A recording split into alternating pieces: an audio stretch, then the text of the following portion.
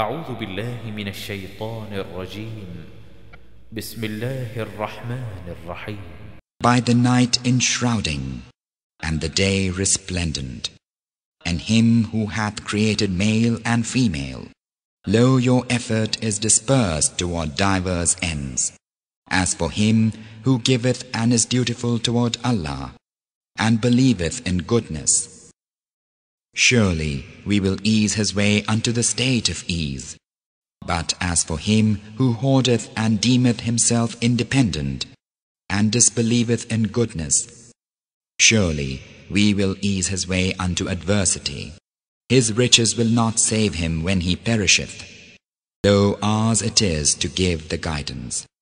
And lo, unto us belong the latter portion and the former. Therefore have I warned you of the flaming fire, which only the most wretched must endure. He who denieth and turneth away, far removed from it will be the righteous, who giveth his wealth that he may grow in goodness.